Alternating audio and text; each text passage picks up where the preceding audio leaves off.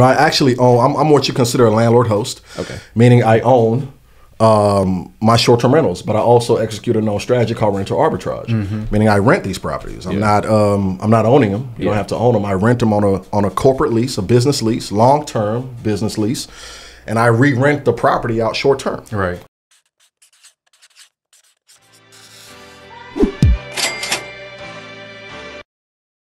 You're listening to the Money Monopolizers podcast, helping you take control of your financial destiny. It's about time that we invest more in our financial literacy and work towards building generational wealth. If you think you're ready to do the same, then you've come to the right place. Alex, Marlon, y'all ready? Let's get this bread. What's good, everybody? It's Alex Kamunya here. We are back with episode 111 of the Money Monopolizers podcast, and I am here with my co-host, Marlon Walls. Marlon, how you doing today, bro? Man, I knew that question was coming today, first of all. But no, I'm doing very, very good. So I guess over the past couple of weeks, I've really been trying to get very in tune into what my plan is moving forward to start hitting these revenue goals that I'm setting for myself. Yeah. And so I'm establishing different strategies to start creating more, generating more sales within the consulting side of the business, while also simultaneously continuing to put myself out there to make myself more known to where people will trust me to rent out their cars within our business. Because we're in a rental car business, and we try to continue to reach out to more people and let them know that we are first of all, we know what we're doing within our business, and secondly, that we can help them out to make passive income as well. So that's really been what the past couple weeks has been about, is identifying that plan and creating a strategy behind all of it. But it's been very very good overall. So as far as how I'm doing, I'm also doing really good because I feel like that plan is becoming solidified now. Yeah. And so how about you? Man, I'm doing good. I'm happy to be here. I think it was crazy getting set up today for this episode. So probably longest setup time we ever had. Yeah, bro. It's been kind of crazy, but every episode now is pretty much a different setup now. Or every couple episodes that we talk about the journey. No, I'm gonna leave that to you. But every episode we do, man, it's a whole new set of challenges setting up and getting everything prepared, especially being traveling podcast, traveling all over, getting episodes done. This week we in Houston, and we got a couple dope episodes for y'all. And we're excited to just push these out today too. But other than that, I'm doing good. I'm excited to even be here. Another 3-hour drive to Houston. So, but we got to get it done. Y'all already know how we come every episode. Production quality is always going to be top notch. So as we say every week, if you listen to this, go definitely check us out on YouTube. We posting out episodes on there every week too, and definitely be sure to before I'm gonna say this before we even get into it. Be sure to definitely like the podcast, like the episode on YouTube, rate us 5 stars on Apple Podcasts if you think it is 5 stars. If you don't think it's 5 stars, don't even leave a rating. Well, I don't even want the rating if it's not gonna be a 5-star rating.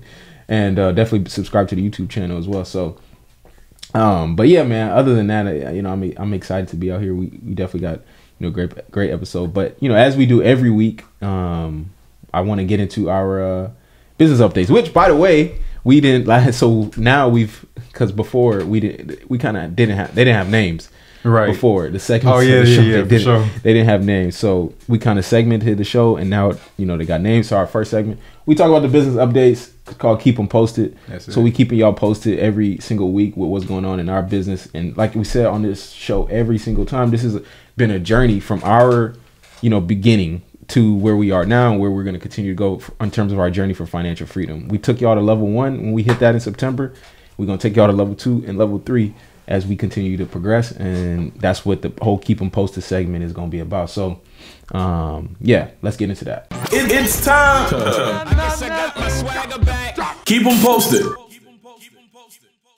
So, Marlon, it's now mid-November. We pushing quarter 4. I guess we halfway through Q4 now. We got about 10 weeks or 8 weeks left. Wait. We got about 6 weeks left in the year. Yeah, about 45 days. Yeah. So it's coming. We coming to a close quickly. So, how has everything been for you, just in terms of business, since we last talked about it, which has been a couple weeks? So, you know, just I mean, you kind of talked about it earlier. Yeah, I didn't want to even. I tried to like hint at it, but I knew this segment was coming up, so I wanted to talk more about it now. So I would say this has been like a calm before the storm, as far as for me and my business, because you see like, of course, when the holiday season comes into play, that's where you can start capitalizing on opportunities. So that's one thing that I'm planning on implementing as far as within this final push toward the end of the year. It's going to be having products and services to be able to put out there for the holiday season. But also, I was so this past couple of weeks, I think the week right after, I ended up going out to this thing called the Morning Meetup. So of course, you know, I'm in the Morning Meetup with David Shands, but he was hosting a meetup in Atlanta for everybody to attend. And so me knowing like who is in his network, I said this is a perfect opportunity to get into a room with 7 to 8 figure earners. Oh yeah, because just knowing who he is, the people that's in his network. That was a perfect opportunity to go there and let people know what I do and how I could be of service to them. And so what I ended up doing was I networked with a couple of the high net worth individuals that were in the room, and I was able to solidify some joint venture partnership opportunities. Dope. So now I think we would have at least 5 different cars that we can bring in just from me being in that room. This past weekend. Yeah, that was just this past weekend. So that was one of my biggest goals while I was out there. Wait, I thought you was in Atlanta last weekend. So yeah, it's last weekend. So I keep thinking I forget this past weekend even happened because I was laser focused on like setting everything up. So yeah, 2 weekends ago, I guess. Okay. Based on when we're talking about it. Yeah. But yeah. Wait. So in real time, not when this releases. Okay. This past weekend, you were in Atlanta, like 2 days ago. No, not 2 days ago. About 10 days ago. Okay. Got it. Yeah. So I forgot what day that was. Like whatever Sunday that was. But yeah, we was out there. I think the 6th or something like that. But yeah, that was one of the things that I was trying to get done while I was out there was solidify more joint venture partnership connections, and then learn how to best put out my digital products for like things such as Black Friday and so on and so forth. So one thing that I really did work on, as far as like one of my digital products, and anybody can go check this out if y'all are interested in like getting into the rental car business, we have put together, and I think I talked about it before, but now I have an entire system that hosts it now. So if y'all are interested in getting into the rental car business and y'all are looking for like just a few steps on like how to automate your systems and processes, we have now put out the Rebus rental car ebook. It's actually called How to Automate Your Rental Car Business, 10 Ways to Automate It. Yeah. So we put that ebook out. It's actually a lot more intricate now as opposed to what it was the first time I mentioned it. So y'all can still go check that out by going to rebusrentalcars.com/ebook. You can check that out. So that's one thing that we did put together over the past couple of weeks. And I think I have a bright vision for where this rest of this year is going to end up at. So like I said, it's a calm before the storm. Yeah, man. I mean, that's dope. I think even being able to go out there, and we also talk about, I mean, you got to get in the room. Big time. It's so important to, sometimes you got to pay to get in the room. Most of the time you actually got to pay to get in the room if you don't have, you know, any connections to anybody in the room. So, you know, that's always huge. I was probably am going to be going to Miami in a few weeks to go to Grant Cardone is having yes, sir. You know, another event, and so I'm gonna definitely go over there and, you know, network with a lot of people over there, because obviously, you know, commercial real estate is something that, you know, that I'm really interested in as well, and I want to make sure that, you know, the thing about commercial real estate is it's not like just, you know, buying these single family houses, small multifamily, and we're gonna talk about a little bit more about that today in our episode. Facts. But like it's the big boy game, so it's like you got to have a team to take down some of those bigger properties, because, you know, you're buying businesses. So, but yeah, man, that's dope. I think getting in the room, that's something that a lot of people really need to understand, because I think most people don't realize that your best thinking has got you to where you are right now. So it's like at the end of the day, something has to change, right? And oftentimes, the things that change is going to be based off of the either knowledge you gain or the connections you make, or both. Mm-hmm. Usually, it's both. And so the good thing about being in the room is that you gain the connections and you gain the knowledge. And I need people to rewind that. Your best thinking has got you to where you are today. Yeah. And that's as far as it's going to get you. To go beyond that, you have to surround yourself with people who think at a higher level. And that's one of the big takeaways I had from that past weekend, was that people were saying that I thought too small. Really? And I was like, wow. That's why you surround yourself with those type of people, because they will stretch you beyond whatever you first thought imaginable for yourself. Yeah. Whatever your thinking was at your current level, they stretch you to a whole other level. That's why it's so valuable to get in those rooms. Man.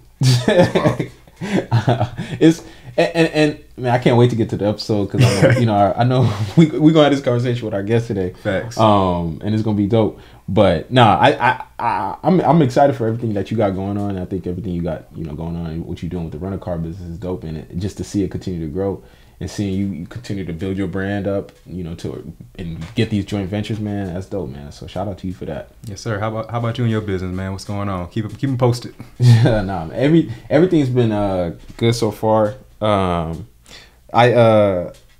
just hired 2 more customer service reps in the business. And, man, it's probably the best decision I have made because it pretty much took me completely out of a lot of the day-to-day. I hired them last week, so I've been still training them a lot and teaching them a lot. Obviously my systems now.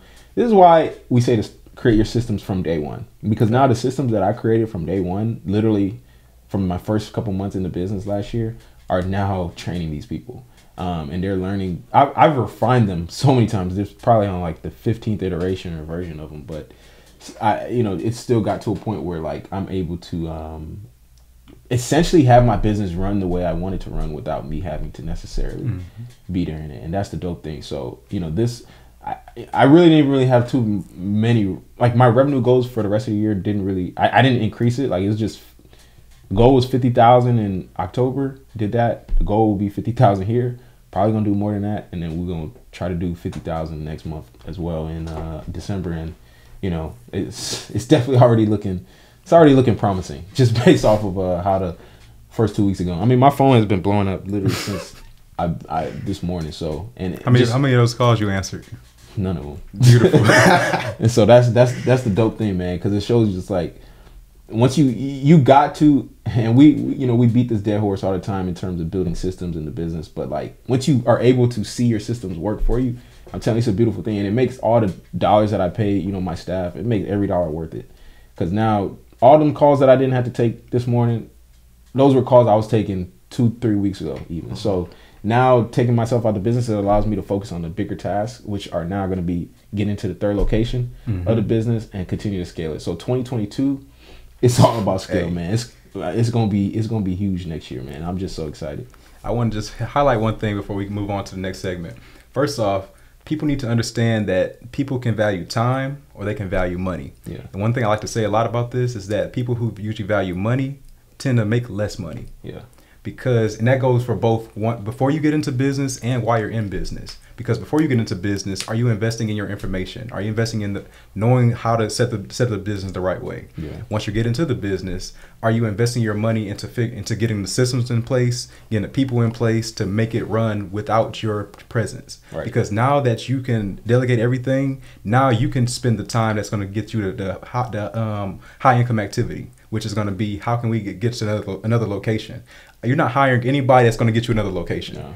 That's all what you need to be doing. So you can't hire that particular thing out, but you can hire out the people that are going to be answering the phone calls. Yeah. The people that's going to be cleaning the houses.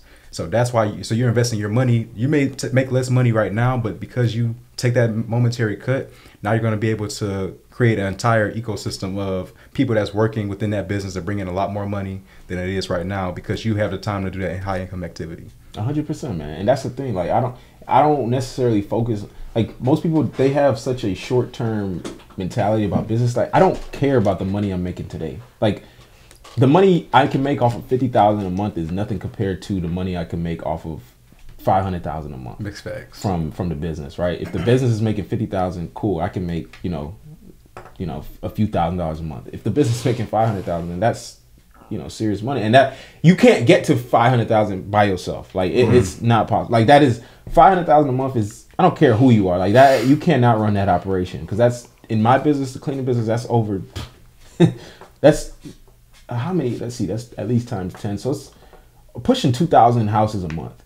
So there's no way I'm running that by myself. That's a team of imagine taking 2,000 calls a month, and that's just the people that booked. Yeah, so you take 30% of that, so that's times 3. That's probably 7,000-8,000 calls a month, 6,000 calls a month. So yeah, man. I mean that come on. At the end of the day, focus on building your systems from day one, so that now once you can grow into them, and that's what I've been able to do. I grew into the systems I've established, and I'm continuing to refine. I literally set up a software that I'm now pretty much creating. The people I've hired. I'm now pretty much. I created an SOP to teach them how to create an SOP. And I create a system to teach them how to create a system, because now some things they're going to experience that I necessarily didn't That you haven't seen before. So now when they see it, they figure out a way to do it, they can create a system around that. So that's just where I'm at in the business, man. And I'm blessed, and it's dope. So closing off the year I'm excited to get to where we gonna be and open up 2022, because it's gonna be crazy, man. So big facts. But yeah, man, that's our business updates for this week, man. We do have a fantastic episode for y'all today. Like I said, we are in Houston, Texas, where, if y'all don't know, Houston has some of the heaviest hitters, especially in the real estate game out here, man. And every time we come out here, we connect with them, and it's just super dope to always just stay connected with these kind of people, because I'm telling you, just like we talked about getting in the room, I'm telling y'all, the podcast is really cheat code, because that's a way we kind of get in the room without necessarily having to get in the room. So it's super dope. So today we have a special guest on the show. Mr. TJ, how are you doing today, sir? Man, I am doing great. I'm doing great. I'm blessed. My bad. I'm trying to make sure I'm safe for my folks over here, my followers. So, no, everything is great. I'm blessed, man. I appreciate y'all having me on. This is great. And just listening to y'all's business update, I'm encouraged. I'm encouraged. I'm inspired, man. So, great stuff that y'all have going on. That's amazing, man. So, appreciate y'all having me on. We appreciate you, bro. We appreciate you. Marlon, can you kind of, because I know you, can you let the people know how you kind of connected with TJ and how we got him on the show? Yeah. So first of all, this is why the podcast is a cheat code, because we may not even have been able to get in touch with this young man if we hadn't known other people that he also knew beforehand. So if we've had O'Neal Parker on the show before, right? We've had Brandon Narain on the show. We've also had Byron Holman. All those guys are networked with TJ. So now, see, my guy. So that's a way to you can network with one person who can get you into a network of somebody else. They, like every people that you meet, they know other people, and so that's how you are able to like scale like the people that you are able to network with, because you know one person. So that's why you always want to maintain the relationship with your connections. That way, you can start leveraging their network. They can leverage your network, and y'all can build value to each other. Yeah, absolutely. And so like I said, first of all, we're very glad to have you. Thanks for showing up today. Appreciate you. And I guess we can really get started like with the show. So the way we start every show is that we always like to go into the background of our guests to figure out like what their background was with money growing up, as far as like household and things like that, and kind of how that transitioned to what you do today. Oh, fantastic. So for me, my background, I'm actually a 100% native-born Nigerian guy. Okay? Shout out to Africa. Boy. Anyway, so born in Nigeria. I came to Houston, moved to Houston when I was 8 years old. And I've been in Houston ever since. So I'm a Houston guy through and through. I also graduated from the University of Houston. Go Cougs, my folks out there in H-Town. So for me, coming down here when I was 8 years old, we didn't have much at all. We moved into a small apartment complex. It was me and my 4 siblings, so it was 5 of us and my mom. And we moved to a small apartment complex next to family, and we were good. We were happy. Didn't have much at all. I remember the first car that we got was what we called a hunchback. It only had two doors, and the back seat was only 2 seats. Like, it's a really tiny car. And it had the 2 front seats, and we found a way to pack ourselves in there. Somehow, some way, my mom, when we all wanted to go somewhere, Chuck E. Cheese or whatever, we found a way. And y'all was going to Chuck, African household was going to Chuck E. Cheese. We were going to Chuck E. Cheese, but somebody had to put us on. Somebody had to put my mom on to Chuck E. Cheese. Yeah. That's a network right there. That's a network right there, already in motion. Anyway, I know about that. So that was interesting. That was interesting. But then, I remember growing up, it was tough. And by the way, we see each other, and I see boys out here lifting, right? Boys out here and shaking. And who knows that talk about that, man? We think that our arms right. We usually the big ones on the show. We see you walking in like, God dang. Listen, I am, I'm at the gym every morning. I worked out today. Yeah. But I didn't always look like this. I was a very scrawny kid, tiny. I was a very scrawny kid. And so, growing up, getting picked, the whole bullying, picked on, being African. I had the big head with the big ears, with a tiny body, with the huge lips. And what was the? Because I'm Kenyan as well. So nice, what was Well, and you don't have to say this, but like, what were some of the things that you heard? Oh my God! Because Come on. I just want to hear if I want to resonate with you. Oh my God! I'm talking about. You know, I mean, the African booty scratch. That's just a staple. I mean, you know, that's a staple. You know. Hey man, I got the burnt biscuit all the time, bro. Hey, when you the thing is that it's beyond just being Nigerian, bro. Being African, like That's what I'm when saying. you got other things like massive lips and and big ears. Oh man, they just had a field day with it. And I remember growing up, you know, when it was time in high school, I wanted to go to college. I really wanted to go to school. I wanted to go to college, but you know, my family didn't have any money to go to college. Yeah. And at the time, I wasn't even a citizen, so I couldn't get any scholarships. Matter of fact, I qualified for like the maximum financial aid possible. Couldn't get it. Wow. They wouldn't even give me loans. They wouldn't give me student loans. What year was this? Because I wasn't a citizen. This was let's see, I graduated high school 2006. Oh, okay. So I couldn't even get student loans, and so then. My mom was like, well, how are you going to go to school? I said, I don't know. I'm going to find a way. So I got into literally every school I applied to. I was a top 5% of my class in high school, but everybody wanted me to pay out of state. So I got into University of Houston, and we took a class trip to University of Houston. I loved it. I wanted to go there. It was going to be close to home, close to my mom. I was able to help out home. But you know, they wanted me to pay out of state. And so there was, and I was a student, but there was a guy that came and visited our high school campus, and his name is Mr. Woodson. And I talked to him, and he spoke to I was in a college prep class, which was called AVID. It was like, you know, like the gifted and whatever, take AP classes, the whole nine. And after he spoke to our class, I went up to him and I said, hey, Mr. Woodson, I really want to go to school, but I'm trying to figure out how I'm gonna go, and this is my situation. And I told him what was going on with me. He said, hey, I need you to, let's meet up. I got some forms I need you to fill out and get notarized and bring them back to me. I need original copies. So I did exactly what he told me to do. I didn't even have a license, and I drove to University of Houston. Yes, wow. It was the longest drive I've ever taken at the time. It took me like an hour to get there. I drove to University of Houston, met up with him, took all the forms he gave me, got it notarized at the bank across the street from my house, drove back to University of Houston, gave it to him. They didn't have a license. And literally 2 weeks later, I was granted in-state tuition. How he did it, I don't know. So that's half the battle then, right? And so now I still got to pay for school, right? So, but you know, and I signed up for orientation. I'm excited. I'm signing up for orientation. Matter of fact, I received the Dell scholarship in high school, which is $20,000 to go to college, plus a free Dell laptop. Wow. And they took it away. They took it away because I didn't have the papers. I wasn't a citizen. So that was heartbreaking. Yeah. But I signed up for school, went to orientation. My mom was like, how? My mom was like, how are you going to go to school? Like, why are you? I said, Mom, I'm gonna figure it out. She said, you sign up for orientation, you sign up for classes. I said, I'm not sure, but I'm gonna go. So I went to orientation and I met with the financial aid office and I said, hey, what options do y'all have? Like I came pretty far, but what options do y'all have? And they said, well, you can defer all your tuition payments to the end of the semester. Mm-hmm. You just have to pay interest on it. Yeah. Right? Because they want their money up front. And I said, okay, cool. How much is the interest? It's 5% interest. I said, okay, that's not too bad. So I did that. I was deferring all my payments. I started working. I worked at a shoe store, working at Foot Action, selling shoes. I took up a job on campus tutoring math. I was doing that. Then I took up a third job. While going to school full time, teaching high school kids to pass their SATs. So I was doing all that, working like probably 40, 50 hours a week. Wow. Right? As a full-time student, taking 13, 15-hour classes. And so I had no time to do anything, but I was working. And literally, I would save my money, and that's how I was paying my tuition. And I would wait till the end of the semester, I'll put my money together, and I'll pay my tuition at the end of every semester. Really? And that's how I was able to put myself through school.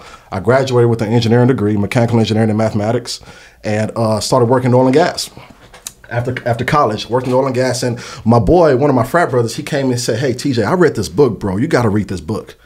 I said, what book is it? He said, Rich Dad, Poor Dad. Oh, here we go. Yeah, right. So wait, before you continue, how long was it after you got out of college? I graduated college 2012. Mm-hmm. This was literally that year, like that December. Wait, so did you graduate in December? Or I graduated in May 2012. Okay, so when did you start working? I started, May 2012. Okay. I had a full-time offer literally and that's a whole nother story. But anyway. So you worked about 6 months. 6 months. Yeah. But Yeah. before 6-7 months in. Yes. getting introduced to. Before getting introduced into anything entrepreneurship, period. Yeah. Right. And my first entrepreneurship journey, for one, I was into fitness, I was working out, and I wanted to own a gym. That was my first thing that I wanted to do. I wanted to own a gym. I was looking to franchising gyms and Anytime Fitnesses and all that. And I actually was really close to signing a deal, but they wanted me to open one like in Conroe. I was trying to open one in Houston. They said, no, we focus on markets that are outskirts. While you were in school, right after you graduated? No, this is me being an engineer. This is like the first kind of business venture I was looking to get into. Then I read the book Rich Dad Poor Dad. My boy told me to read it, and at the time I was working offshore. As an engineer, I worked on the rigs in oil and gas. I was a subsea installations engineer. So you was making good money. I was making 6 figures out of college. Easy. Okay. Yeah. Never seen that kind of money in my life. 6 figures out of college, but it cost me my time. Yeah. I was gone about 60% of the year, 65 sometimes. Oh, offshore? Offshore, working offshore. So y'all were on the rigs? On the rigs. Oh, you were working. Bro, I was a subsea installations engineer. I was like literally at the face of the economy. Like the equipment that is used to extract crude oils and hydrocarbons from subsea. My job was to install these equipment subsea. Wow. So I would oversee the design. I would oversee the procedures to create them. And then once they go subsea, I'll be in the RV room with all the TVs and directing the robots on what to do. Underwater. I wasn't the one actually physically doing it. They had RV technicians to do that, but I was telling them what to do. Open this valve, close this valve, do that. So that was my job. That was what I did. I didn't hate it. I didn't hate it. Dope. It was a pretty cool job. I had a chance to travel. I was doing a lot. I went to Norway, traveled there, did some pretty dope stints in Portugal. Yeah. Man, it was pretty cool. So you were probably working for like one of the Fortune 500 companies. Yes, it was well, now they're I don't know if I can say the name of it. Yeah, no, you don't have to. I was about to drop it heavy. But yeah, so I did that, and I did that for 5 years. Yeah, I did that for 5 years. I was promoted in between to a lead engineer. So I did that, and my goal at the time. So when he told me to read that book, I bought that book. And I took it offshore with me on one of my hitches. I was at the hitch. When I say hitch, that stint, right? Yeah. Before I came back, I was on that stint for 3 weeks. And I read that book twice while I was there. Wow. In that 3 week span? In that 3 week span. Wow. And how old were you at this time, by the way? I was 24. So I graduated college at 24. Yeah. So a little later than most people. Yeah. But it took me 6 years to graduate college. How many times? Yeah, 2012. It's a little later than most people. How many people ever read Rich Dad Poor Dad? And if they do, they're like 50 years old. This is true. This is true. So I read that book offshore, and I couldn't get off that boat fast enough. I was like, get me off this boat. I need to go own some assets now. Yeah, ASAP. Like not NOW, NEE. Right. I'm talking about, I was trying to get to the back. I'm trying to get to the assets ASAP. So I started investing in real estate on the side. I got started buying and holding. That was the first strategy. It was like owning assets, right? Cash flow. So I was like, I want to buy and hold real estate. Yeah. So I started learning about buying and holding real estate investing. I joined a local real estate group. I started going on YouTube University. I'm just educating myself. I'm in the literally. I'll get off work, and even when I was offshore. And what sucks is that the signals is horrible offshore. Yeah. But at every chance I get, I took books out there with me. Whenever I'm at home, I'm YouTube University, I'm studying this game. And then I got into wholesaling. Bought a course. I spent $7,000, bought a course with a coach on wholesaling real estate. Mm-hmm. And so my first deal came 2 weeks after I bought that course. Yeah. Wow. 2 weeks after I bought that course, my first deal came, and I made $7,500 on that deal. Wow! So I paid myself back essentially what I invested, and I started running it up from there. So this was 2013. This was 2013. Getting into exactly. Yeah, you read that book in December 2012. 2013. It was a wrap after that. That's all I needed to see. Yeah. And so then after that. Started doing real estate. And my goal was to own 10 rental properties. I said, I want 10 rental properties. I'm going to walk away from this job. That was my goal. Because did you have like a cash flow goal, or it was just like 10 properties? Number. But to me, I learned that financial freedom isn't necessarily a number. Yeah. Right. I learned that financial freedom is more so about how you live and your personal expenses. If your side income that you're not working for every day, not your earned income, but more so your side income / passive income, once it meets your expenses, by definition, you're financially free. Exactly. So for me, that was the goal. I said 10 rental properties will put me there and then some. right? Because I was leaving very low. My expenses was super low. Yeah. Living like that'll put me there, and then some. That was where it was comfortable for me to walk away from the job. Yeah. Well, the oil and gas market tanked 2015, 16 really. 16 it tanked, and 2017 they just didn't have any projects. When the cost of oil per barrel costs $42, but the cost to produce it costs $46. Nobody's drilling. Yeah. But nothing's happening. Yeah. So we didn't have enough projects to support the amount of engineers on our team. So literally the day I was laid off, it was like 72 people got laid off that day. It was when layoffs were going rampant in the oil and gas industry. 2015. This is 2017 when I was laid off. June 1st, 2017 was the day I was laid off. Never forget that. Oh, nah. So, but instead of looking for another job, I decided to bet on myself. Now, when I was laid off, I had 5 rental properties instead of 10. I was halfway there, halfway into my goal. In Houston. All in Houston. So then, and decided to bet on myself. Then I learned I didn't want to know anything about short-term rentals. I wasn't necessarily looking for it. I was going to just rank up my wholesaling business and get into creative deals. And then I saw a video about making money through Airbnb. I was like, what is this about? I mean, I know about Airbnb. I never even stayed in one yet, but I know about it. And this is 2017? This is 2017. So Airbnb is not as like hot as it is today. Not nearly as much. Oh, no, but it was still, it definitely hasn't taken the ground's roots that it has now. Yeah, absolutely not. But it was still popping at the time. Sure. Very much so. So I launched my first short-term rental December 2017. This is a property that I own. Instead of putting a traditional tenant in it, which I do most of the properties I purchase, I decided to furnish it and make it a short-term rental property. And at the time, I was scared as heck, and I didn't know what I was doing. And I spent $14,000 to furnish a 3-bedroom, 2-bath house, and I wasn't even sure this thing was going to work. I never forget when I listed my very first property, I sat in my house, I listed it, then I sat in my house, and I started put on a movie. I put on a Planet of the Apes, and I was just watching. I put my phone down. I just put a face down. I was nervous. And literally within 10 minutes, I got a ping. It wasn't even a booking. It was just an inquiry, though. They were just asking questions about one of the rooms. I was like, yes, it's perfect. It's ready. Book it. I got you. It's good. It's good. And they didn't end up booking it. But I woke up the next day with 2 bookings. Wow. And I said, interesting. This is interesting because if I was even at 50% occupancy, and I priced it low. Right. I priced it low. Even at 50% occupancy, at that price, I was still looking to make twice as much I would have made with a long-term rental. Wow. So I was like, man, you know what? There's something here. Then I started, I mean, for me, it was a no-brainer. This is the game I want to play in. And this is the lane I want to stay in. And for me, before then, I was really all over the place. Like, I didn't know what I really wanted to really focus on. Even though I had success. But for me, I was doing everything. And I was getting somewhere, but not nearly as fast as I got there when I got focused on one thing. Here we go. So when I got focused on one thing, I said, I'm going all in to this strategy. Yeah. When I went all in, now I'm doing a lot of other things.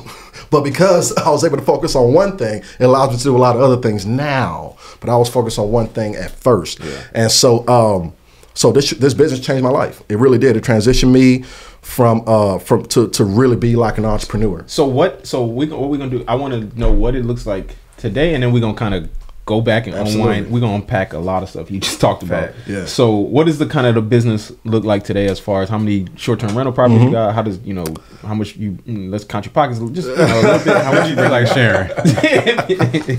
So I started with 1 unit, and here's the thing about short-term rentals. I actually own, I'm what you consider a landlord host. Okay. Meaning I own my short-term rentals, but I also execute a known strategy called rental arbitrage. Meaning I rent these properties. I'm not owning them. You don't have to own them. I rent them on a corporate lease, a business lease, long-term business lease, and I re-rent the property out short-term. Right. So essentially, for me now, what it looks like, most of my portfolio, about 60% of my portfolio I own, about 40% I rent. My goal was to make that more 50-50, but it's probably going to become more like 70-30, you know what I'm saying? Because I'm buying more assets. I just keep buying more real estate. Yeah. And my focus now is to buy multifamily properties that I'm essentially going to reposition to turn them into like essentially boutique hotels. Oh, dope. So I recently started my first boutique hotel project now. We started that probably about a month and a half ago. We're probably looking to be done at the start of the summer next year. So long project is a full gut, 13 doors. in the heart of the Trey, 3rd Ward. We're gutting it, full gut, and we're repositioning at a boutique hotel. I have on a contract now another 8 unit, literally like 4 minutes away from there, and we're going to do the same thing there. So, and we're going to be buying a lot more of these kind of assets, bigger assets going into the next year. So, so that's the plan. That's the plan. So now 30 plus units up and running, 60% under ownership, 40% under rental arbitrage. And I started this 2017. December 2017, I launched my first one, which is one single family house. And then I learned rental arbitrage. Did rental arbitrage. My next one did another rental arbitrage. I bought another duplex. Bought another duplex. Did more rental arbitrage. Bought another multifamily. Did more rental arbitrage. How I like to do it is I like to buy my properties with other people's money. There you go. I buy them with other people's money. Yeah. Then I gut it. Then I remodel it. I buy them from ugly. Then I make them beautiful. Yeah. In the process of making them beautiful, I'm picking up arbitrage units while I'm fixing it up. And so that's how I was able to scale as fast as I've been able to scale now. Wow. And I taught my first class the tail end of 2018. I had people come to my Airbnb, say, hey, don't even, don't take my word for it. Come look at it. Come see it. Look at the setup. Look at it. Touch it. See how everything's going. Look at the numbers. And that's how I started educating folks about this business model. Right. And so now, we have built a sweet, amazing community, the short-term rental roadmap community, where we're just taking people and just changing their lives with this business. Man, so that's what it's about now. That's dope, bro. That's so dope. And so now, so much to unpack. Because I think just from the beginning. So now you've been in real estate now pretty close to 10 years now. Man, so I bought my first property to hold. I bought my first property to hold 2014. Okay. So it's because it was wholesaling back in 2013. Okay, yeah. Okay. So you've been an investor for almost 8 years, about 8 years now. Yeah. And that was when you started, that was like at the market was completely different from how it is today when you started. Like it's literally on probably 180 degree different, like literally.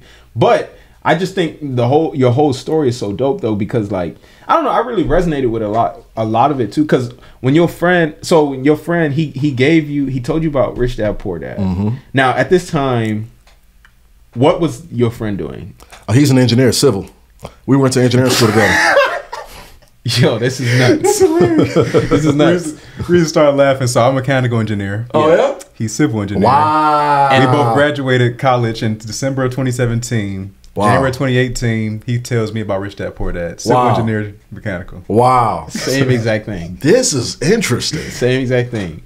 And shouts out to Junius, man. That's my boy that put me on Rich Dad Poor Dad. Yeah, for sure, man. And so I love that though. So I think it would be dope for a lot of people to see someone in your position and like understand like how you actually got your first deal, your first property, and how did that actually look while you was working still. So in this group that I was in, they had like these agents that would, if you in the network, I spent $5,000 in this group. By the way, So we're talking about educate, like you got to invest in your education. Yeah. I spent $5,000 to be a part of this group. Get in the room. And to get in the room, and they had a network of contractors, title companies, agents that you can work with. So I just kind of built a relationship with agents in the network, and they were just sending me deals. They were just sending me deals before they listed them. You know what I mean? So then that's how I was able to get that first deal. But I think it's important to note, I bought that first deal with my money. That's important to know. Yeah. Now I buy real estate with my time. Okay? Now I buy real estate with my time. I bought that first deal with my money, meaning it was a turnkey property. It didn't need anything. Yeah. It was ready to go. It was a 3-bedroom, 2-bath house. Bought it for $92,000, put 20% down.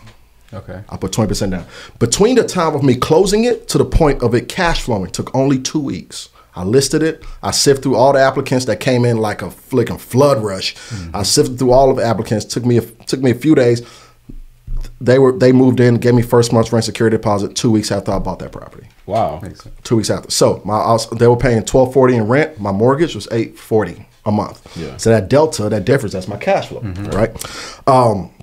So that I bought with my money. Then take, for example, my very first short-term rental property. I bought it for they wanted 115. I bought it for $90,000. Needed a full gut. It was in a horrible shape. Horrible shape. Now, but once the property is fixed up, it's worth $240, right? But it needed, I put $60,000 to $65,000 into the remodel, something like that. And I fixed it up to where it's pristine. Then I refinanced it with a local bank. mind you, I use private money to do all this, not a dollar. Matter of fact, not only do I use private money to buy it, you know, when you use hard money or private money, you still owe interest only payments. Yep. You still got to make payments every single month. The deal was so sweet, I was able to roll in 4 months worth of the interest only payments into the front end of the loan. Yeah. What does this mean? Meaning I'm not making any payments while I'm remodeling this property. So I was able to remodel it, no money out of my pocket. Refinance it, no money out of my pocket. Matter of fact, I got paid when I refinanced it. I got paid. So now my loan balance on the property is like, well, what was like 160 something, but it was worth. And then once I got it refinanced, we got a reappraisal, appraised at 255. So it even came in a little bit higher than the initial appraisal. Right. Wow. So I got a property that's worth 255, but I got a loan balance of 160. And I paid no money out of my pocket. Then I probably started bringing in $7,000 a month on Airbnb. Man. That's the play. So now I do this at a higher level. Yeah. That's what I do. And this, see, and that's, so essentially what that's all is like creative financing, right? Creative real estate financing. Creative, because there's so many strategies to get into real estate and finance deals. Yeah. And one thing you did mention, I think is super critical. You mentioned how, you know, you did your first deal with your own money. Mm-hmm. Now, I think today there's so like there's always been so many different ways to get into real estate without ever even needing a dollar of your own money, whether you want to do wholesaling or buy and hold or flipping, whatever the case may be. There's so many different ways. But what you essentially did, especially on that short-term rental deal, was you combined a whole bunch of different things, like hard money, private money, traditional financing, all of that into one deal. That is what it means to get a deal done by any means necessary. It's like, I'm going to figure out a way. Because the thing about it is, like, obviously with traditional banks, they don't want to lend on properties that are dilapidated and not, you know, in habitable conditions. So you take private money, you take hard money, now you can combine those two things, and now you can essentially do deals with no money, because now it's either relationship-based lending or it's institutional-based lending. Absolutely. That lends And that's what I actually consider buying real estate with your time. Because from the point of purchasing that asset to the point that it starts making me money, that took time. I had to fix it up. I had to close with a private. I had to order the appraisal. Appraisal got done. Put up with the construction budget. Meet with the contractor. Put all that together. Then send it over to your appraiser. Appraiser, all that stuff. Then we fixed it up. Then after we fix it up, we got to refinance it, which takes about another month to do. So it took 3 months from the point of closing it to the point of cash flow. 3 months. But it didn't cost me any of my money. But it did cost me my time. Because I still oversaw the project and oversaw the whole thing all the way through. So that asset I bought with my time versus the first asset, from the point of closing order to the point of cash flow, it was a turnkey property, didn't need any work. I had to put down 20% because of that. So I bought it with my money versus my time. So I educate people on how to buy real estate with your time. Learn how to buy real estate with your time. Learn how to use other people's money to buy these assets. Because at the end of the day, you don't have to set the real estate world on fire to build crazy wealth. You can do it part-time. You learn how to buy real estate with your time, and you do 2 of these deals a year part-time. That's very doable part-time. You do 2 of these deals a year. In 5 years, what do you have? You have 10 houses. Say you sell 5 and pay off the other 5. Year 6. Now you have 5 free and clear houses because you put a plan in motion and you stuck with the plan and you ran the play. Now you have 5 free and clear houses. That's a retirement. Man. That's retirement. Not a 401k. Can we speak on it? Oh, trust me. If we can talk on that anywhere, this is the place where there's no shaming a 401. Like we gladly shame a 401k. Like there's no issue with that. You mentioned earlier that you have a portfolio now between owned assets as well as the rental arbitrage one. So I had a couple questions that I wanted to ask, primarily because a lot of people are going to be looking to get into short-term rentals and they're trying to compare the 2 options. And so now they have to start comparing and contrasting which one is going to be the best one for me to get into right now. So like based on my current situation, let's say that I don't have a lot of money and I want to go to a apartment complex. I don't know if it's the process. Do you go to an apartment complex and say that you want to do like a sublease or something like that? How does that process work for you? Cool. So great question. Well, for one, I think regardless of either or, whether you want to do rent or arbitrage or you want to own, for one, the answer is yes. If I say, TJ, what do you want to do? Do you prefer rent or arbitrage or ownership? Yes is the answer. Both. Both. Okay, both. They both have pros and cons, but I don't care. There are people that I know that I'm really good friends with that built multi-million dollar short-term rental businesses without owning any single one of these properties, literally. But even though that's the case, I still want people to still place a pretty high value on ownership. Right. That should be the goal. Whether you want to do rental arbitrage or not, whether you want to do rental arbitrage, your goal should be to own your assets at the end of the day. So I recommend for folks who have limited resources in terms of capital, maybe even a limited network, whatever the case may be, you don't need too much of either to really get this thing going. The barrier to entry when you do rental arbitrage is pretty low. Right. So I would recommend to start with rental arbitrage. And I recommend to start, and actually if you do it, like do it. Like do it for real. And learn the game. Get educated, because there's a lot of facets in doing this business and doing it the right way. For one, a lot of people feel like, oh, it's Airbnb, just put a property up on Airbnb. Well, that's not even where the value is. The fact that that's where you, for one, you don't want to base your entire business and all the bookings and your revenues from one platform. I don't care how popular that platform is. Right. You know what I'm saying? So we consider that a single point of failure, which we don't want to succumb ourselves to. That's good right there. Right? So we want to make sure that we have multiple eyes in different facets, and especially in this short-term rental game right now, in the way things are going, you should also be focused on building your own brand, building your own hospitality brand, get your own people, build your own email list, get your own direct booking site. Man. People should be booking with you direct, not relying on Airbnb. So do you utilize like SEO? Oh yeah. So we definitely do 100%. And I like to let people know that stuff like that is important, because that's where the value is. Thanks. The value isn't in Airbnb. The value is in your business model. The value is in your infrastructure. Exactly. Your value is in your infrastructure. It's in the systems that you have. Because if you do this business right, you're actually building a sellable business. Yeah. Right. But it's not sellable if it's not structured properly. If you don't have systems, you don't have the infrastructure, it's not sellable. Right. And so that's where the value is. You know, people, I have friends that sold, one particularly comes to mind. Her name is Julie. She's super cool. She sold her short-term rental business. She didn't own not one property. Well, what the heck did she sell? She sold her business. Yes. For multiple M's, for millions. Wow. She grew her business up to 200 units and sold it. The business. She didn't own any of it. She didn't own that one property. Sold the business for multiple M's. Why? Because she sold the infrastructure, the business itself, and that's where the value is in this game. It's not so much on Airbnb and whatnot. But kind of focus on more on your question. Yes, 100%. You want to when you do rental arbitrage, you want to have these conversations. Matter of fact, I recommend folks to start with what I like to consider owner-controlled properties. Owner-controlled properties are could be a single-family home all the way up to like a 50-unit property. These are smaller buildings, smaller properties that, when I say smaller, not small in size, just small in numbers, in the number of units, because you have a way better chance of dealing with the person directly in charge versus a REIT, apartment complexes. We like to consider them REITs. Your chances with them are decreased quite drastically. Why? Okay, because they have policies in place. They are structured. They have rules in place. They're structured like a company. Those are businesses. They're businesses. Like a mom and pop owner for absolutely. Your chances with them are a lot better than like an apartment complex. They have a lot more requirements, and most apartment complexes now, because unfortunately, there are more people doing this business wrong than doing it right. Yeah. Facts. So what that means is that people are getting into these apartment complexes and not doing it right and leaving a bad taste in their mouth. Like they're now stricter.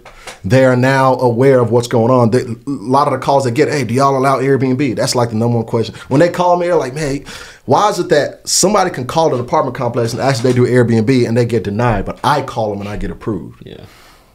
Right? I call them and I get approved because I have the right infrastructure built out. Yeah. I have the right systems, and I'm able to convey my business model perfect, the right way, and they see the systems. They see other listings. They have referrals. They see my DMB profile, my Dun & Bradstreet profile. They see my trade references. These are things that they look for. But see, if you were to work with an owner control person, they don't require your entity to be established for a year or two.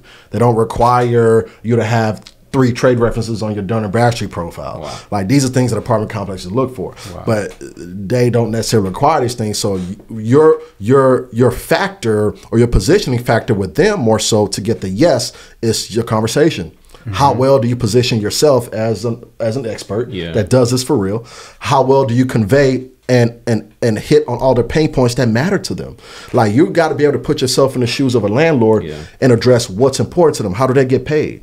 Right? Is it going to be automated? I'll let them know, hey, we're going to pay you. It's going to be automated. Like, it's going to be every month. It's going to be automated. Matter of fact, look at these automated payments we've made to other landlords in the past. Like, look at them. We'll show them the freaking bank statements. Look at them. Show them how insurance is going to be handled, right? Because it's not just like a regular landlord policy or a rentals policy. Like, we get the right insurance, a short-term rental policy, and we let them know that it comes with general aggregate liability, and we can add them on as an additional insurer, them or their business, whatever entity they own the property in. You know what I'm saying? So things like that, conversations like that is what matters, right? Show them how it's supposed to show. Like, we let them know the property has to show and look clean for every single person that comes in here. So who's going to take care of it better than we are? Nobody's going to take care of this property the way we are. Our goal is to essentially show them that we are the perfect tenant. Yeah, man, and that's the goal. And man, I love that answer, because you framed it from the perspective of adding value to the apartment complex and showing the apartment complex that it's beneficial for me to actually be doing this here. As opposed to most people, and they call, hey, do y'all do Airbnb? I know if I'm an apartment complex owner, if I'm a property manager, you'll get on my line, because I already know the type. If that's how you already reaching out, exactly. I already know the type of person, the type of business you're gonna run here. Man, I don't want you here, bro. I don't even say. You know what's crazy? Airbnb don't even come out of my mouth, bro. Right. Airbnb doesn't even come out of my mouth in any conversation on the phone or in person. Yeah. It doesn't even come out of we don't even use that word when we pitching and getting these properties. We don't even say that. So when you call, what is generally the script that so here's what happens when I call. Y'all ready? You better get the sauce. You can tell. He about to say. Here's what happens when I call. I say, hey, my company and I are looking to rent a few properties in this area. We saw the property. My company and I are ready to rent a few properties in this area. Are you the right person to talk to? Yeah, we're ready. Okay, awesome. I'd like to send an appointment to come look at it. That's it. Now, that's with the owner control. With an apartment, I call them and I say, hey, do y'all have any more corporate leases? Because most apartment complexes allocate about 20% of their units for corporate leases. Businesses. For businesses.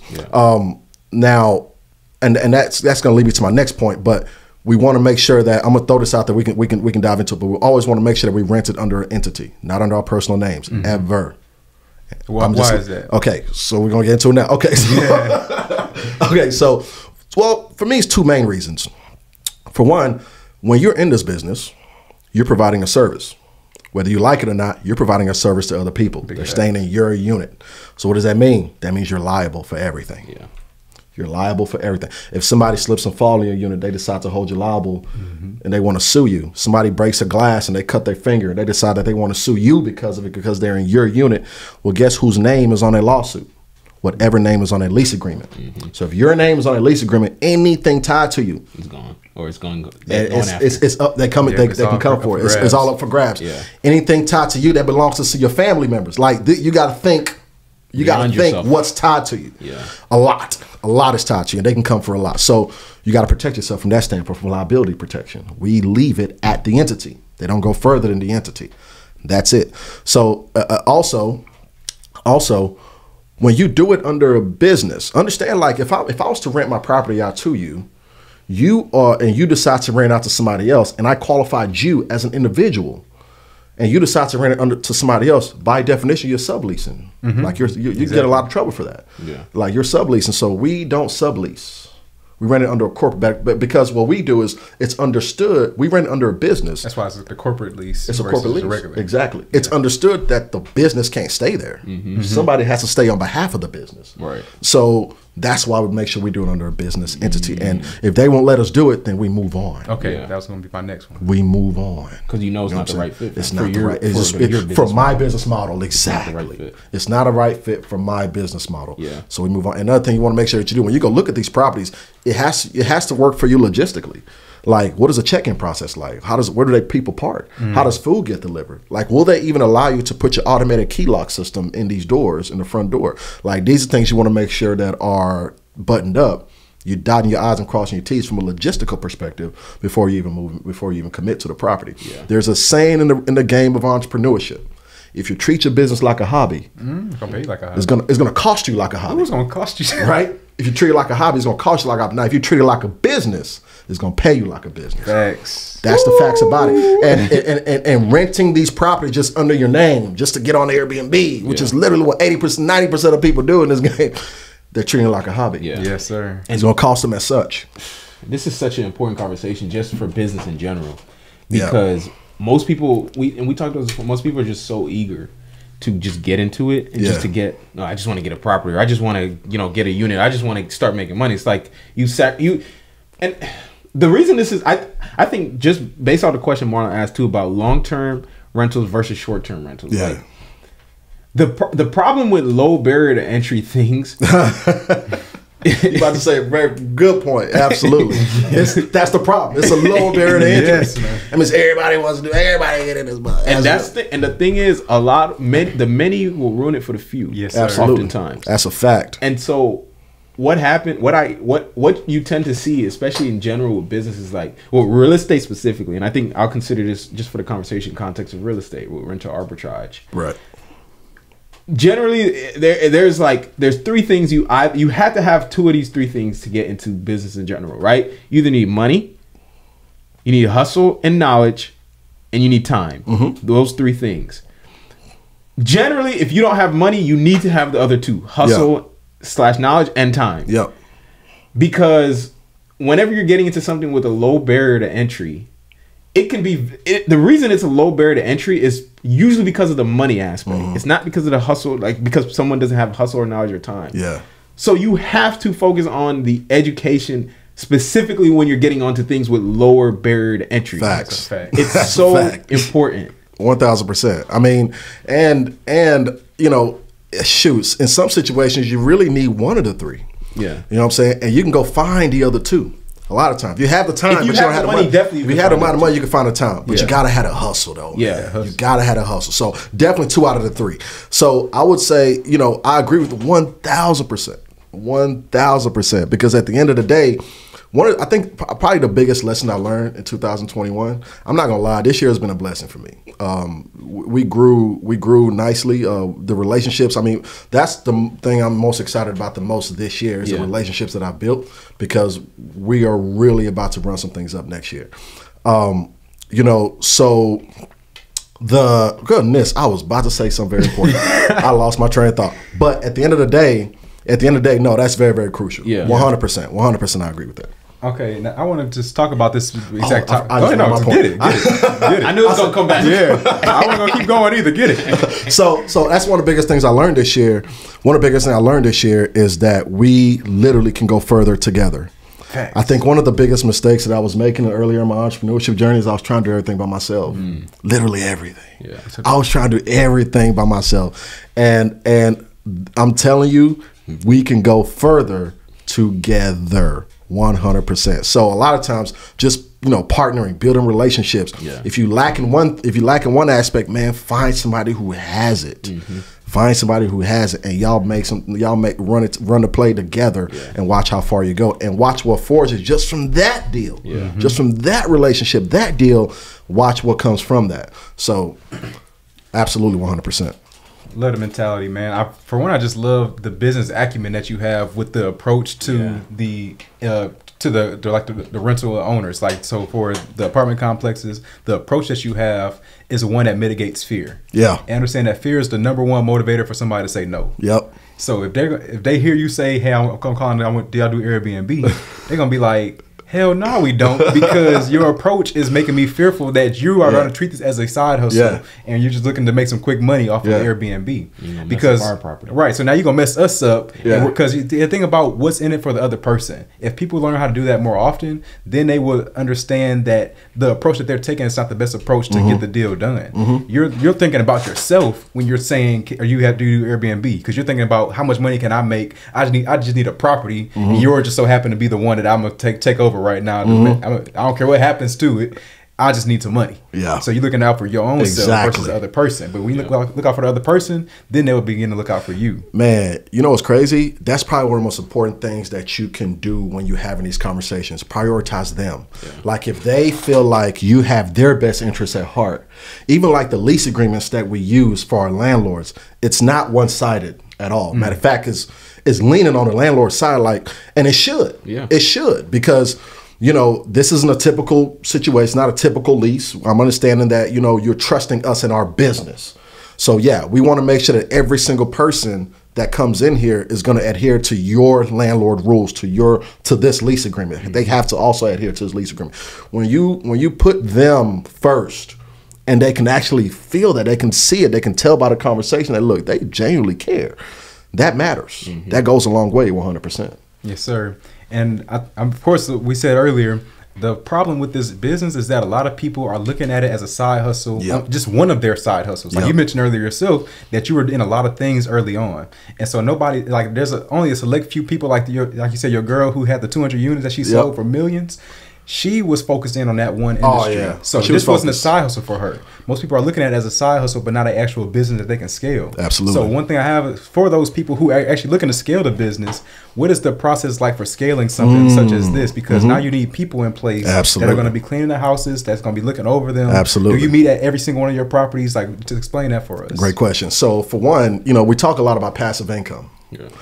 And what people have to realize is that in order for income to get passive, a lot of times you got to get active. Get active first. In the beginning, right? You got to get active. So you got to be active. And this is one of those businesses where you will wear a few hats in the beginning.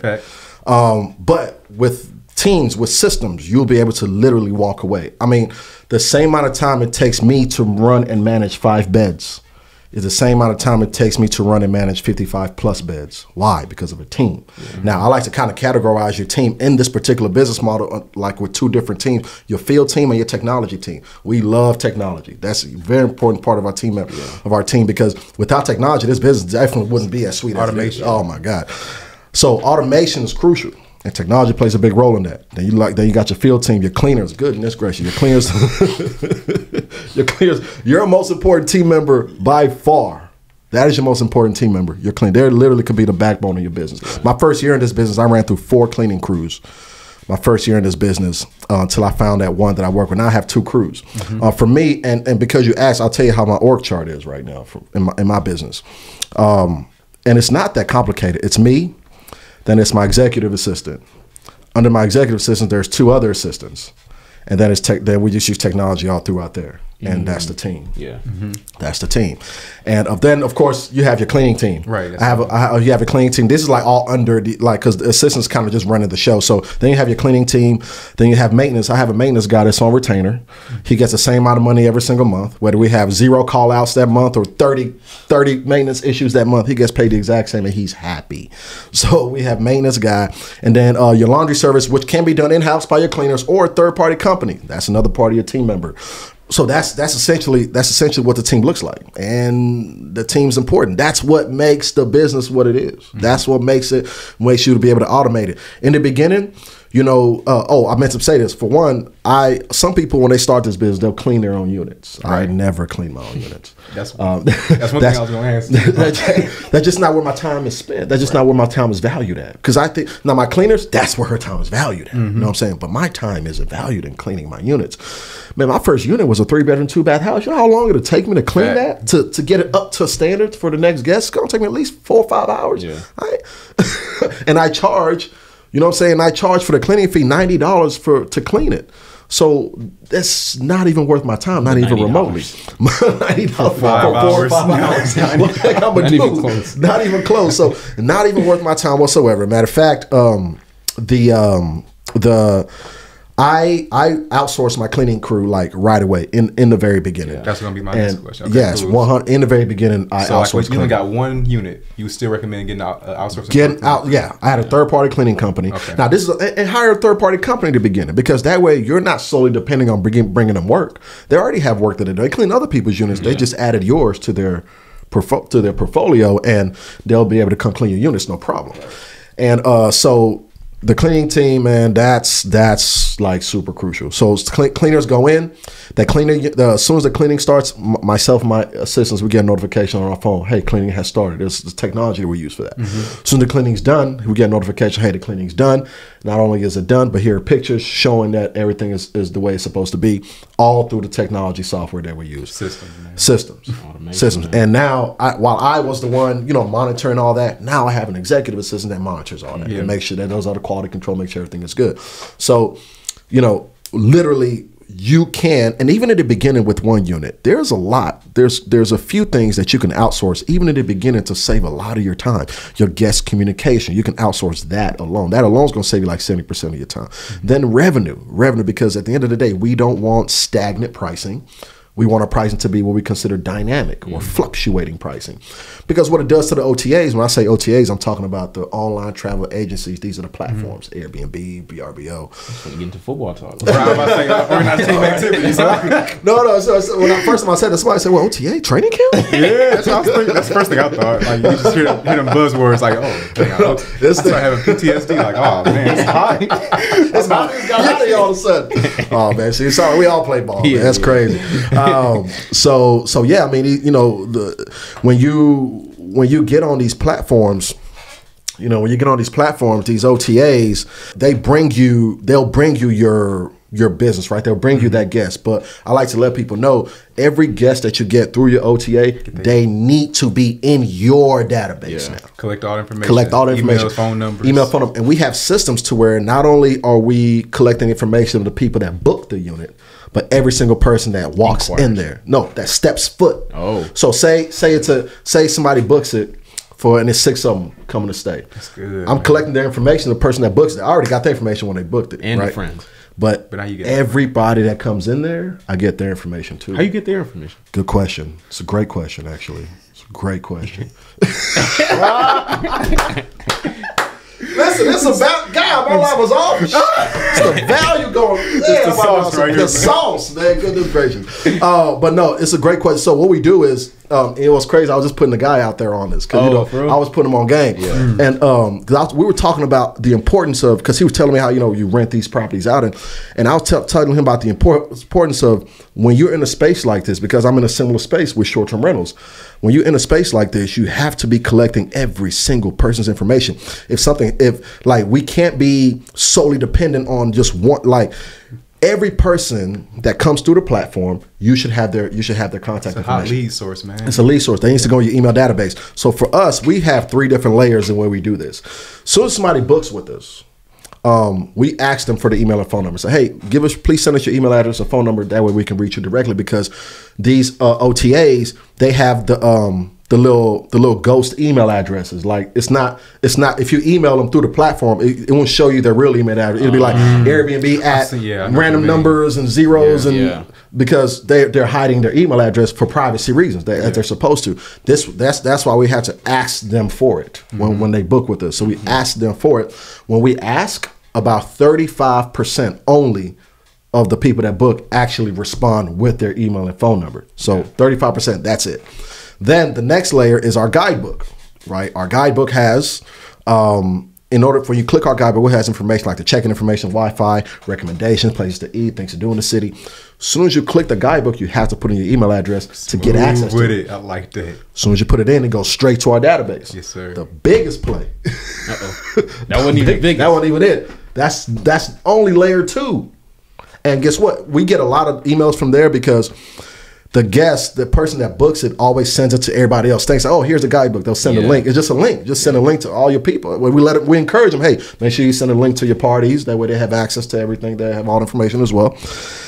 And the third way is when you walked in here, what was one of the things that you did that was just really important that you needed to do in order for this setup? Like what do we need in here? Computers but what's important for our computers, our tablets? Wi-Fi. Oh, yeah, good. Wi-Fi.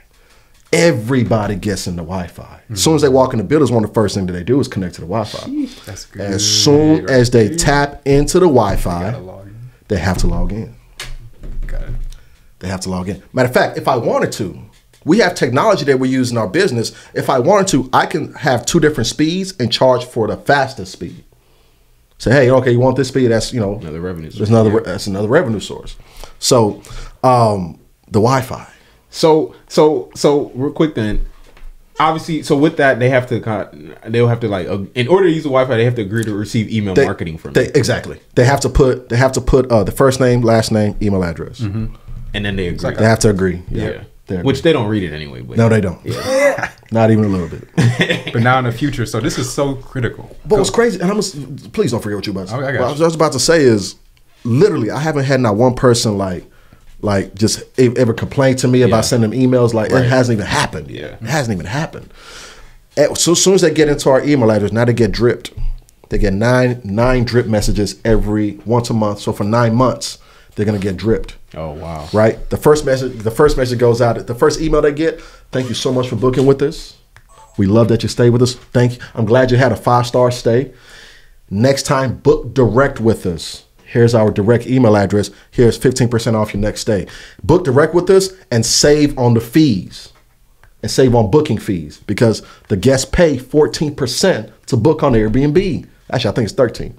They pay it to book on Airbnb. Hey, book direct with us, save on the fees, and here's 15% off your next stay with us. Now all this is systematized. I don't do nothing, but I did a lot on the front end to set it up. But now it's systematized. And literally, we're building this email database, and it's in an automated fashion. And we're building our own email list because at the end of the day, we want to go direct. Our goal, as we get into especially get into 2022, we want a certain percent. Like I want at least by the end of the year, I want like half of my bookings that come to be direct bookings. Direct from me. Now you're building a business. Yeah. Now you're building a brand, and that's what it's about. Ooh, there was my live was off the whole time. Man.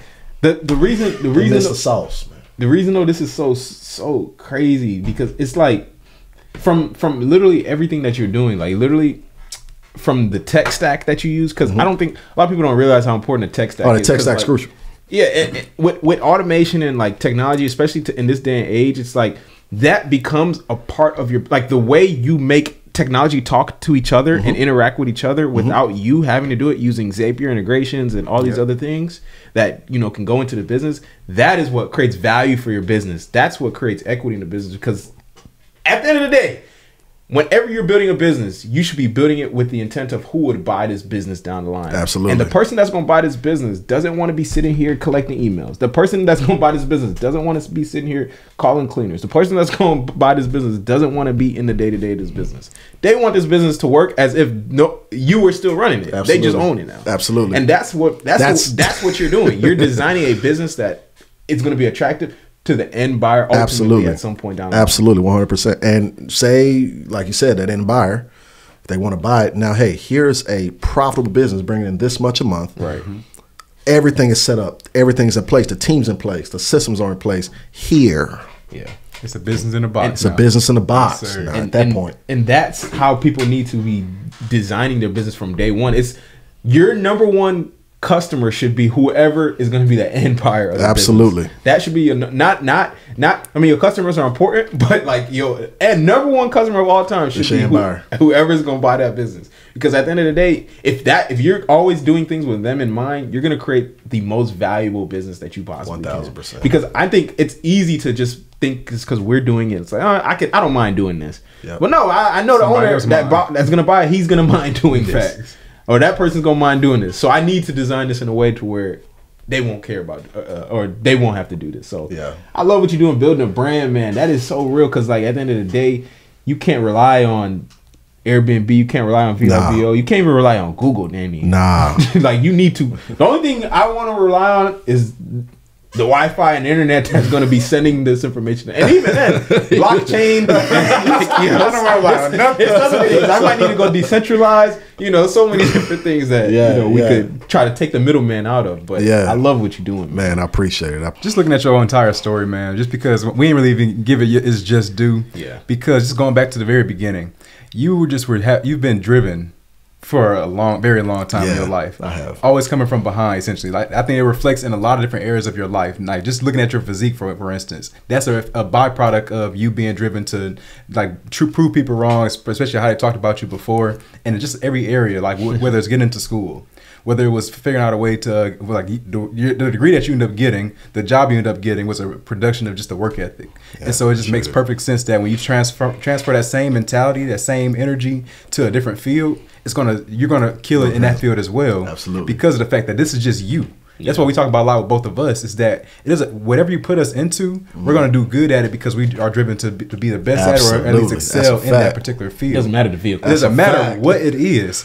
If you put me into a place where I need to go get into a school, I'm about to find a way. Yeah. You put me into a place where I need to do good as an engineer, I'm gonna excel in that. You said you were a lead engineer by the time you left. Yep. Same thing in the rental industry now. I'm gonna kill it in that space. Absolutely. Because this is just who I am. So I just wanted to give you that, just to give you a props for that, man. Because appreciate that, man. because you just see that it happens in every single aspect of your life. And that's what, and just that mentality, having that is kind of a gift in a way. So that is a gift, man. Yeah. So we appreciate you for showing up today. And first, how can people tap into everything that it is, TJ? Yeah. Like, just telling people, like, how can we find out more about you? Oh man, and just about like. How can they tap into like your resources to learn more about absolutely. So I mean, definitely tap in with me on social media for sure. Instagram heavy, at TJ Tijani. At TJ Tijani, it's just my name. I'm my own brand, and I apologize to my folks on live. My battery had died. Bad for y'all, man. Yeah, they missed a lot. They missed a lot, but it's all good. But no, we'll definitely make sure that we blast this episode when it comes out. So I'm excited for this episode to come out. But yeah, tap with me on Instagram. Follow me on Clubhouse as well. You might catch me there running my mouth on something. And for folks who, if you're interested in talking about any type of coaching, mentoring, just shoot me a DM and I'll send you a link and we'll book a call. Let's talk about it. Let's talk about it for sure. We gave you the game. You can take it or leave it.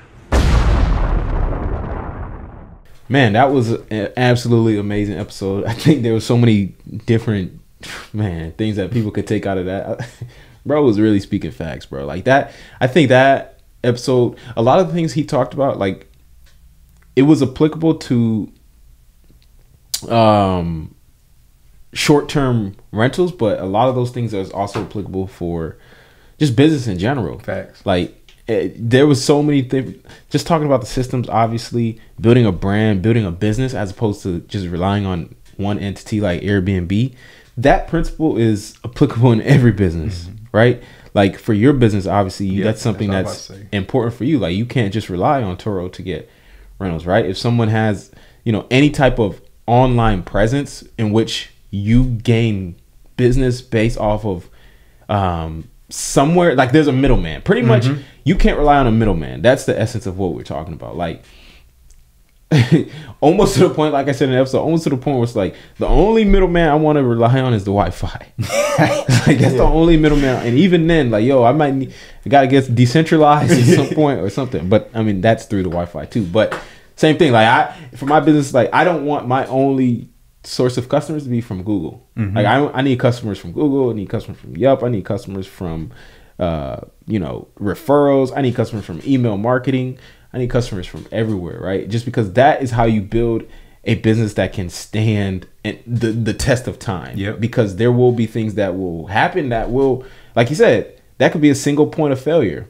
And that's an engineering term where it's like, you're engineer, you're, especially because he was in oil and gas, so it's like obviously working with valves and all those things, like trying to troubleshoot back to like, where could this failure have come from, or like where could the system fail? Where is the most vulnerable point of the system? And for a lot of businesses, if you only have one channel for revenue, that is going to be your most vulnerable point of failure. Fair. That is where your business can fail. So it's important to have an email list. It's important to have SEO. It's important to have paid marketing. It's important to have social media, right? But we can't rely on any one of these. It's important to have them all, so that if one goes down, we still have the others. Because remember, at the end of the day, if you don't own the platform and that's where your customers come from, you don't have your customers. You don't own your customers. So it's so important. That was just one of 50 million things that I think he said during that episode. That was just so dope. What did you think of it? Love this podcast episode altogether, because I think he was very, very good at just showing how the general business principles can be applied, and like what he talked about for short-term rentals can be applied to any business, like you were just to your point. Yeah. And I think it's very important to understand, like, a lot of people are trying to pursue multiple streams of income. You need to pursue multiple streams of lead generation. Make sure that you always have leads coming in from somewhere. Like you always have a way to acquire more leads, a way to continue to let your business run. Because just think about this, for instance, like there was a month or two ago, I forgot how long ago it was, but Facebook and Instagram had went down for a while. Like I said, it's a couple months ago now. But when that happened, a lot of people's businesses also went down. Yeah. Because they rely solely on those platforms for their business. And so you need to be able to have a way to access your customers, whether they are on this platform or whether that platform is shut down, because you have no control over that platform. And that means you're at the mercy. Your business, your livelihood is at the mercy of somebody else that you can't control. And so that's why it's so important to preach ownership in whatever business that you're going into. Like you need to you need to own whatever it is. That way, when you sell it off to somebody else in the future, they know that they're buying a business that it's not relying on somebody else's business for your business to run. Yeah. That's what makes your business more valuable. So that's what I took away from this one. And that's so real. I hate and that's how I operate my business. Like I want to make sure that like if the business is going to fail, it's because of something that I did. It's not because something another company did that I had no say over. Like any company, Yelp, Google, whatever, Turo, Airbnb, they can make a decision, and obviously they're not going to consult you about their decision. And whatever the outcome of that decision is going to be the outcome. You're going to have to pivot based on that. So I don't want to put the hands of my business and my livelihood in a company that could be making decisions based off of a lot of times shareholders, best interests, right? Like a lot of these companies people rely on, Facebook, Google, Airbnb, Turo, all these companies, they're all public companies and they have shareholders, and at the end of the day, they're going to do what's in the best interest of their shareholders. Yep. Because that is now their job. Like you have to report to your boss, you have to report to the owner, and now the owners of these companies are public shareholders. So now they're going to make decisions that you're no longer going to be their number one priority as the consumer or user of this business. So so important for people to understand that and apply that to whatever business. This is regardless of whatever business you're in. If you have an online business, I would say, especially if you have an online business. If you're just doing real estate and that's all you do, then it's not really as applicable if you're doing strictly long-term rentals and flipping houses and stuff like that. It's still applicable to a sense, but not as much as if you have an online business that relies on a middleman.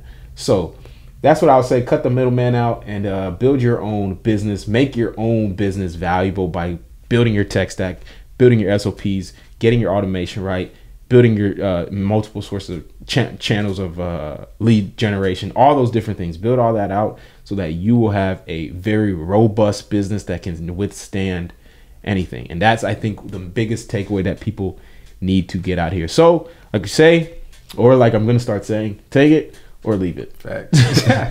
But yeah, that is it for this episode of the Money Monopolizers podcast. New episodes will be released every Thursday and will be available on Apple Podcasts, Spotify, and YouTube. Just search Money Monopolizers wherever you listen to podcasts. We hope you enjoyed this episode. If you did, we'd appreciate if you rated us 5 stars and left us a review on Apple Podcasts. You can also find out more info about us on Twitter at The Monopolizer or IG at Money Monopolizers. We post informative content on there that keep you engaged, so be sure to check that out and share those posts. But until then, we are out of here. You've been listening to the Money Monopolizers podcast, helping you take control of your financial destiny. To learn more about how you can be in control of your money, visit moneymonopolizers.com. We'll catch you next time when Alex and Marlon share more personal finance and wealth creation tips with you. Now it's time to take action.